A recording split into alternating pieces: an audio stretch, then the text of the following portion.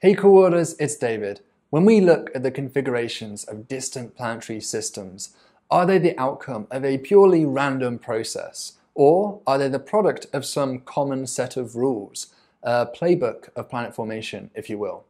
And if so, how much information do these planetary systems contain?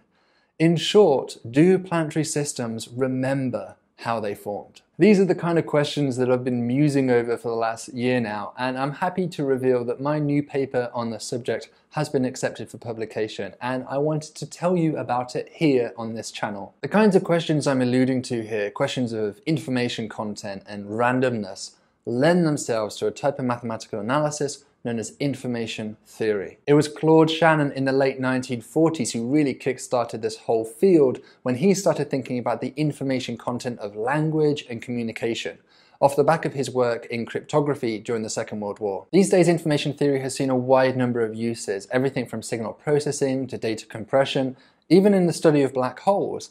But the application of information theory to exoplanets is somewhat terra incognito. Maybe that's how I got into this, because personally I always enjoy working on projects which are hopefully breaking new ground and are a bit more off the wall than usual. My whole inspiration for this project came from looking at the multiple planetary systems being discovered by Kepler, such as Kepler 82, which I'm going to represent with some Play-Doh here.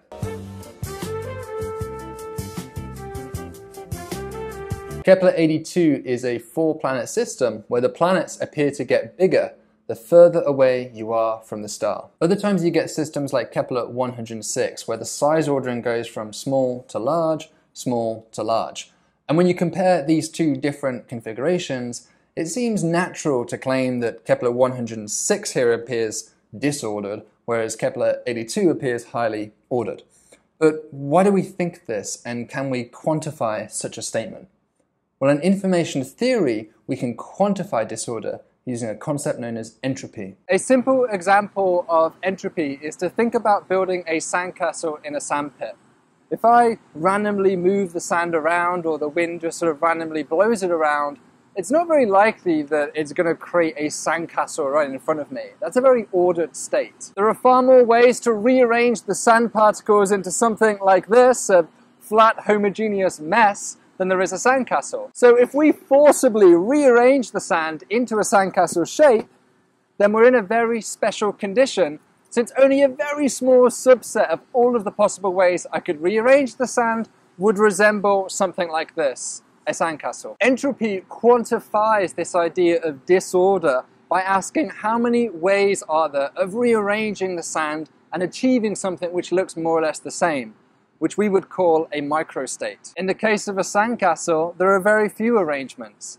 But in the case of a homogeneous flat sandpit, well, there are a lot. In the same way, I wondered if we could quantify the entropy for the size ordering of planetary systems. So let's take our friend Kepler 82 shown here again. This is our sandcastle, a perfectly ordered low entropy state.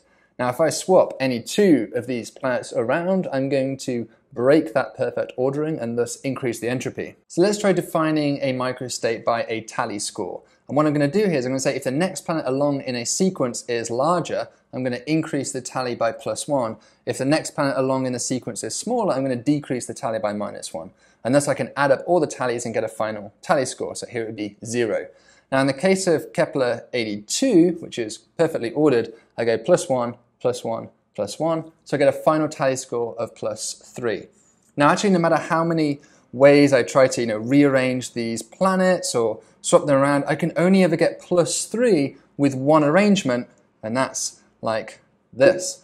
So this is the state of Kepler 82, and thus it lives in a very ordered low entropy configuration. Now let's take our friend Kepler 106 again, where the size ordering goes from small to large, giving us a tally of +1 to -1 to +1, therefore a total of +1. Now there are actually 11 different ways that I can swap these planets around and arrive at the same score. Allow me to demonstrate.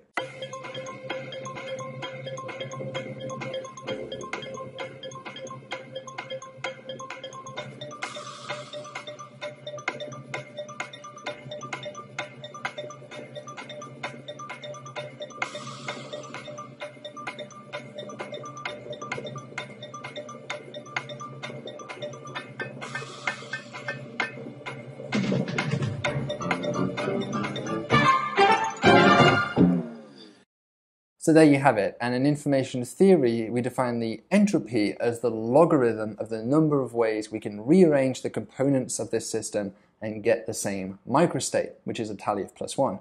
So we have 11 different ways of achieving that, and log base 2 of 11 is 3.46 bits. Yes, bits is in the same unit your computer uses to store information. Okay, great, so we have a way to define the entropy of a planetary system.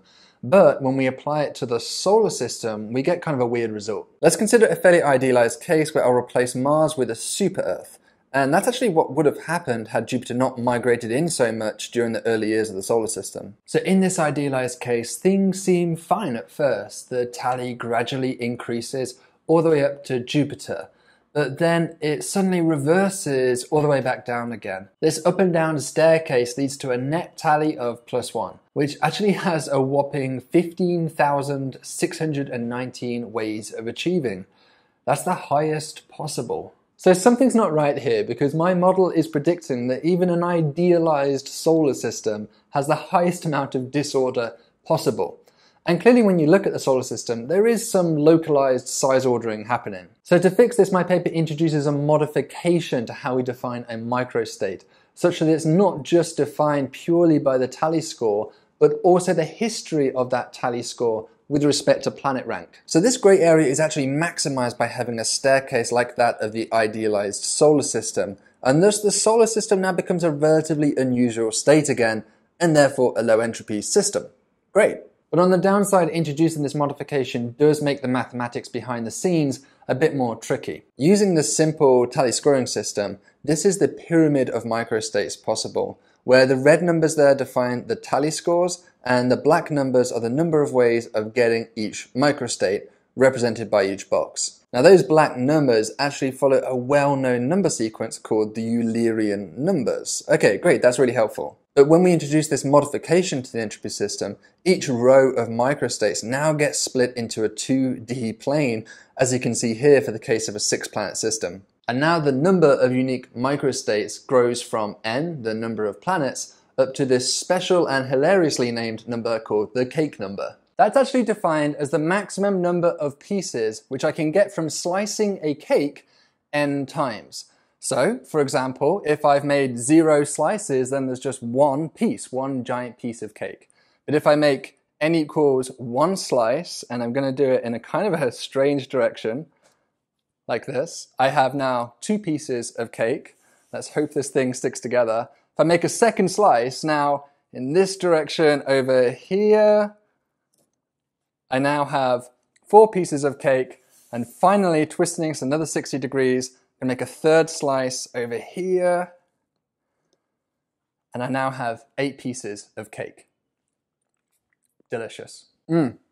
As you can see here, I did a lot of research to verify this hypothesis. I mean, this is science. I didn't want to do it, it's just part of my job. And after much experimentation, I can confirm that cake is delicious. But that's just the total number of microstates possible. The actual occupancy of each of these unique microstates gets even trickier and no longer follows that Eulerian number sequence I described before. In fact, I was unable to find any analytic formula or well-known number sequence which could generate the microstate occupancies that I saw. So here's an open challenge to you guys. I'm going to put all of my visualizations of the microstates, their occupancies, up online in a link below. If any of you are able to spot a pattern, a recursive formula which can predict these numbers, then hey, you can actually help us to calculate planetary entropies in the future. So definitely check that out if you're interested. In my paper, I just kind of brute force calculated the occupancy of each of these microstates. I then saved it into a file, and now I can go and look at real data and just look at this file whenever I want to know what the occupancies are. So applying my entropy method to the real catalog of exoplanets shows that the architectures of the planets that we have detected are definitively not random. They are the product of one or more preferential ways of making planetary systems, and indeed they contain a finite volume of information about those mechanisms. Now, it might sound kind of obvious and completely intuitive to say that the exoplanets we've detected contain some level of information, But hopefully this analysis shows that it was actually surprisingly difficult to prove that in a rigorous framework. But this result is actually not necessarily expected, because even if planetary systems are born in an initially pristine, highly ordered state, they don't stay that way forever. They change and they evolve. Planets can swap positions, they can get ejected from the system, they can crash into each other or into the star. For example, even the solar system is chaotic and might become unstable on a few billion years timescale. Planetary entropy, just like entropy in other contexts, can only increase with respect to time. Just like a sandcastle which is exposed to the elements, it will eventually crumble and return to a state of pure randomness. In this way, we can now say that the planetary systems we have detected more closely resemble the sandcastle case than the messed up sandpit. And yes, they've eroded a little and taken a few knocks, but we can still see the outline of these planetary sandcastles.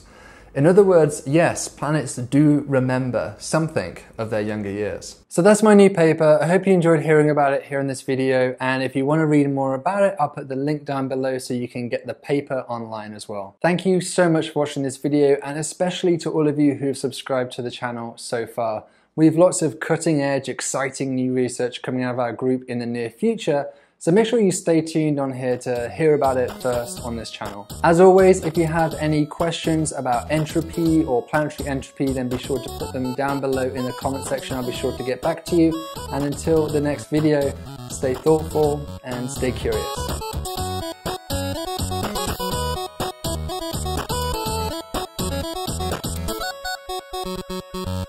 In fact, there may be a need for further experimentation.